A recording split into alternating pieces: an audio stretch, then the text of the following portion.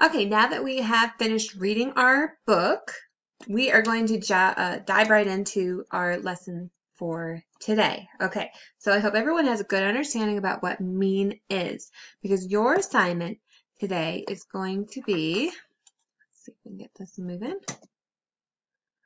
We are going to be analyzing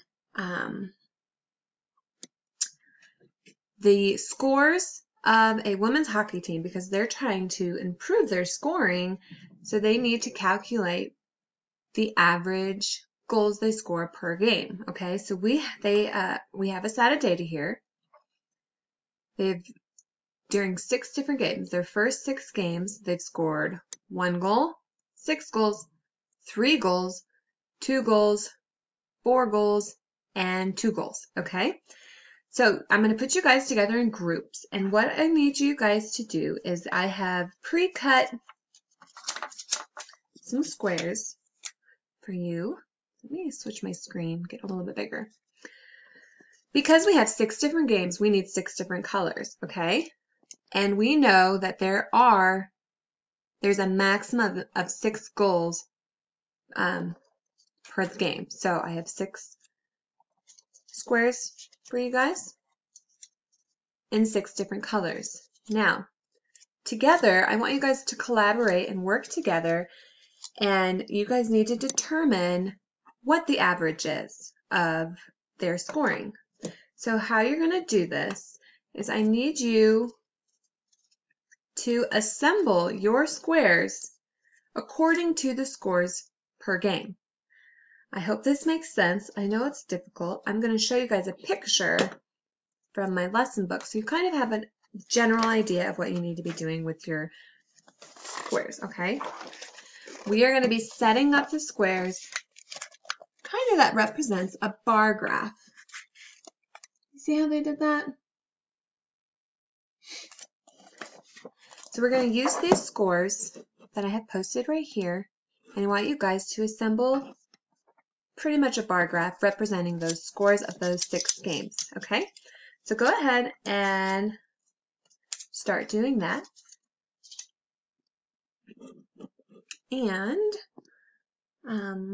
make sure you guys use the same color for that one score, okay? We don't want to get confused here. Now, I'll go ahead and give you guys a minute. Okay, now that I've given you guys some time to create your stacks or your graphs of this data set, we should have something that looks like this. Let's see. Back it up.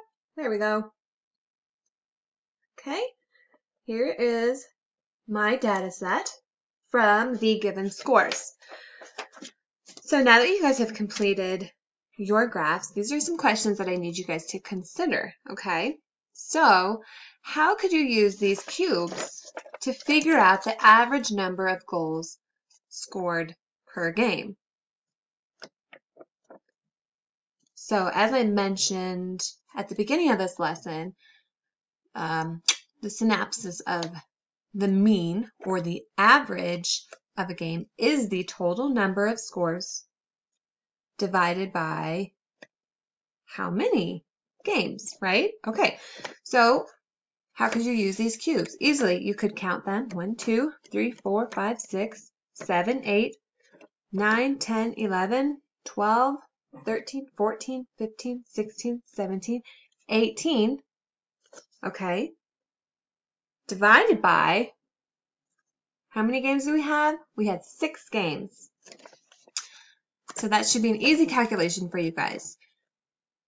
6 divided by 18 is 3. So their average goals scored per game is 3, okay?